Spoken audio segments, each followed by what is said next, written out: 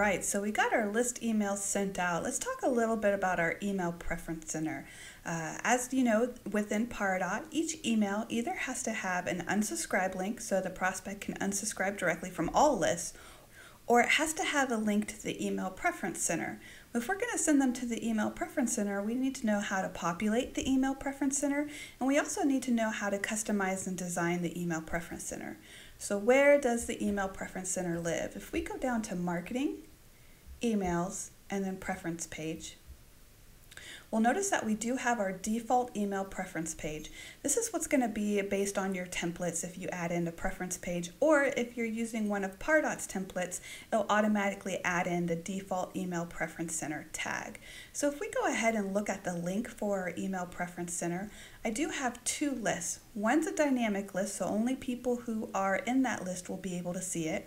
And one is a static list, so anyone can either put themselves into that list or remove themselves out of that list. So let's go ahead and look at what our email preference center looks like.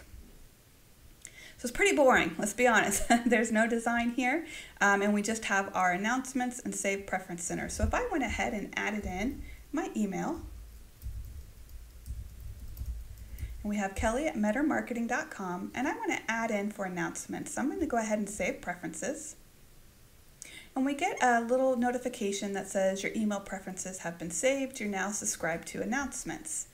So what if I want to change some of that text, or what if I just want to change the design of what my email preference center looks like? Let's go ahead and dig in a little bit deeper. Click on the name of the default email preference page. What lists are available on this preference page, which we have our dynamic list and our static list. And within here, we can also preview what the page looks like with the dynamic list if we're not in the dynamic list. So let's go ahead and click this link.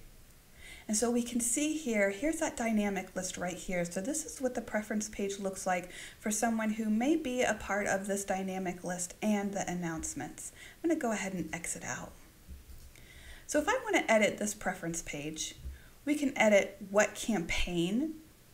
We can edit the campaign of the preference page. We can edit the layout template. This is where we're going to have the design of the email preference page. And we're going to get into layout templates a little bit later, but this is where you would change what the layout looks like. And we can also add a vanity URL. So if we wanted to add go.kellymetter/pref, we could use that as our vanity URL so people can get to our preference page.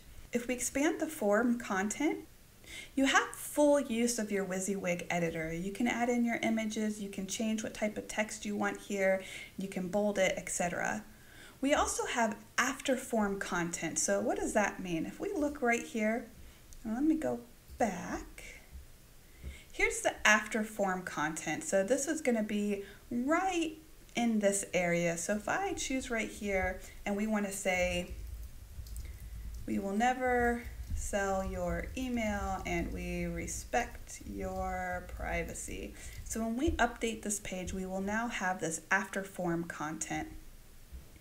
We can change the name of the email label. That's right here. We can change the name of the email error. So if we don't put in our email address, we can put, please input a valid email address. The unsubscribe link text, so opt out of all email communications. We'll see that right here as a link. So if our prospects come to our email preference page and they're like, you know what, I just want to opt out of all emails, they can click on that right here and it will opt them out of all emails. The confirm unsubscribe text, if we went and we hit this link, opt out of all email communications, this is the confirmation we get. Are you sure you want to opt out of all future email communications? Say, nope, I'm not really sure I want to do that. And then we can also change the Save Preferences button. So if you wanted to put Submit instead of Save Preferences, you can do that as well. So what happens after someone has went ahead and selected additional lists or even opted out of our lists? So we can say your email preferences have been saved. Thank you. And then we can also have our opt-in message, you're now subscribed to, or you're now opted out of. You can go ahead and change what that message is going to say here. And we can go ahead and hit save. So if we refresh our page, here is our after form, we'll never sell your email and we respect your privacy. If I go ahead and hit save preferences, your email preferences have been saved. Thank you. So that's how we edit our email preferences page.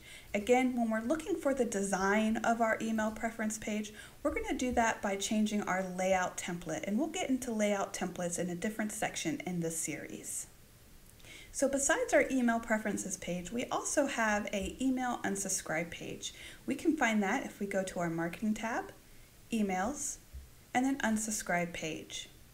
I'll be honest, there's not a lot we can do with our unsubscribe page. Pardot is very strict with unsubscribes and respecting the wishes for our prospects to be unsubscribed from our emails.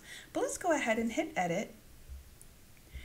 You can change opening content. This basically means if someone gets to your unsubscribe page, instead of them unsubscribing forever, you can say, are you sure you want to,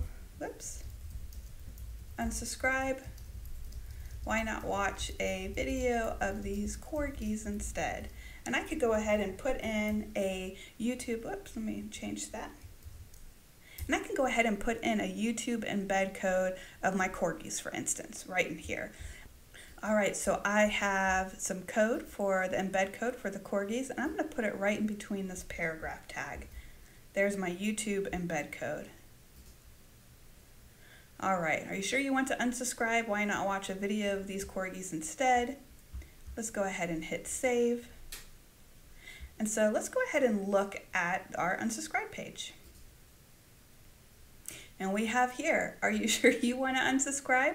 Why not watch a video of these corgis instead? And then here's the corgi video, and then people can resubscribe here. Once they're resubscribed, it'll say you have successfully resubscribed to email communications. And again, we can go ahead and change that. There we go.